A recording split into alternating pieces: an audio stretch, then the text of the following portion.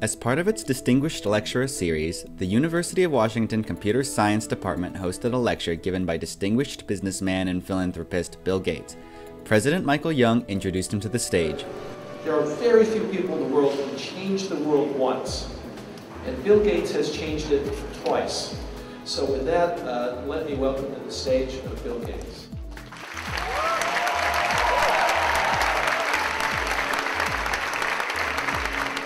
Students crammed anywhere and everywhere they could get a view of the stage to hear Gates talk about technology and its potential to improve education as well as create disease models to improve global health. Couldn't we model all the different objects, the mosquitoes, the people, the weather, and sort of look at not only what is going on with that disease, but what interventions would make what kind of difference? In particular, what type of interventions would cause a disease eradication. Though Gates' talk was not focused much on Microsoft, he did a demo that involved Kinect, a peripheral for Microsoft's game console, the Xbox. And we just move around, and you can see it's building a 3D model of what these objects are. Gates' demonstration showed how Kinect can be used to quickly and cheaply make accurate digital 3D models of real-world objects. Gates kept the lecture to 20 minutes, allowing for an in-depth question and answer session. Freshman Jasmine Jing asks a question that gets some laughs. Oh, I asked him that, when I was young, when people asked me what I would want to be, I was always like, I want to be the richest man. And I asked him, if I want to be you, how could I be you?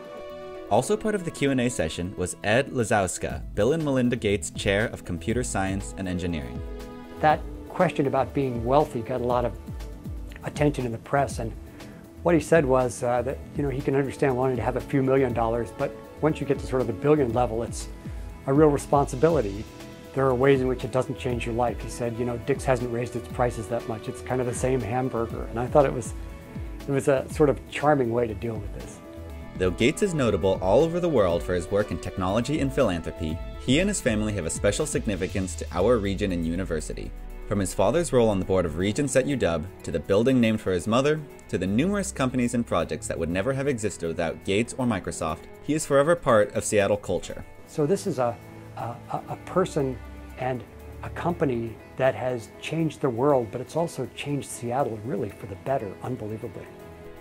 Gates ends saying that with the help he knows will give him, there is a bright future ahead.